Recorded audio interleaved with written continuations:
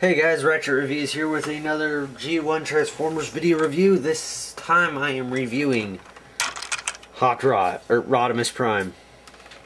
Now this is the Hasbro reissue.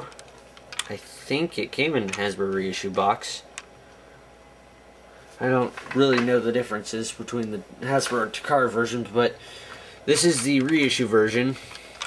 And as you can see, or you can't see because my camera's out of focus, that is very bright light. So we're gonna... It didn't test before, so I'm trying to...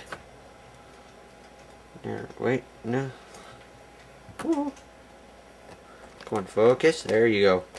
So there's Hot Rod, or Rodimus, I mean, in his Winnebago mode.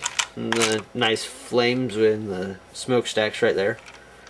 And here he is by his original counterpart, the Hot Rod car. And they look really nice side by side. And this damn light, seriously. Yep, too bright. Let's just shut it off. Now it's too dark. That's perfect. I guess it's not gonna get better, so yeah, let's put him off to the side. This is for Rodimus. And yeah, he rolls really well. And overall a nice, very nice toy. And it's out of focus again. I got a stupid camera. There's an Autobot symbol right there. Rub symbol right there, which my finger is too fat to fit in, and another Autobot symbol on the hood. And now for the transformation, what you're going to do is you're going to separate this piece. We're going to put that off to the side. This is the piece that's going to form the Rodimus robot. You're going to pull out the front, take off the spoiler, flip out the feet, stand him up, pull his arms out, fold the front back, get back around here, and now there's this peg shows up, so now that's where we put the spoiler in now. And we pop up the head and close down the body. And there's Rodimus. Now his robot mode isn't very good. It's tall, very tall. Here he is next to Optimus Prime. That's, yeah, as you can see, Optimus is dwarfed by him, and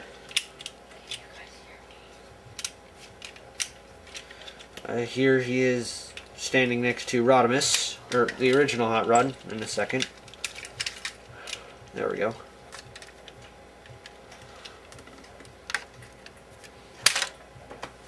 Or have Hot Rod fall. Now there's Hot Rod and Rodimus, which Rodimus looks really nice for being so weird. I mean, it's just, he's tall and he's older looking. See, his face just looks...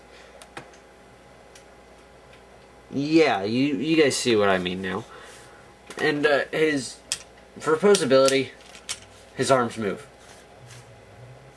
They rotate 360, that's it. There's no knee joints, there's no hip, no... I guess if you want, you can have him look down, but no point.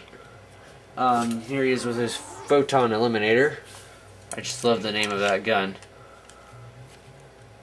Just plug that in. Now that's a big gun. We're gonna set him off to the side. Now the trailer part that we took off earlier. That's gonna separate. And it's already starting to look like Optimus's combat deck, or Ratchet and Ironhide's trailer bit. And now you just take this bit, fold it out, pull this piece up all the way, and straighten out the guns. Then you take these two pieces and put them on. They just clip on right there, and that's it. Now there's Ratchet's, or Rodimus's Ratchet-mobile. And you could just stand Rodimus. Wow, I'm getting all confused up now. And it rolls with him on it still. Whoa! And the turret rotates up, rotates down, rotates around. And that's about it.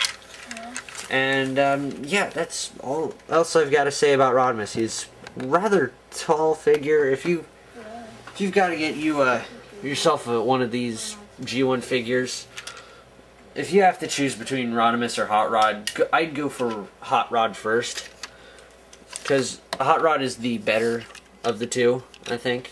I really do like Hot Rod. He's got a more difficult transformation. He's at least got more pose. Never mind. He doesn't have more posability. Just that. Compared to that. And, yeah.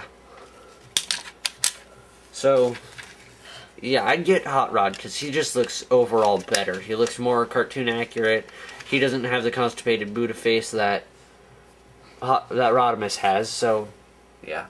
So yeah, Ratchet reviews. I hope you guys like this video review, and I will see you guys later.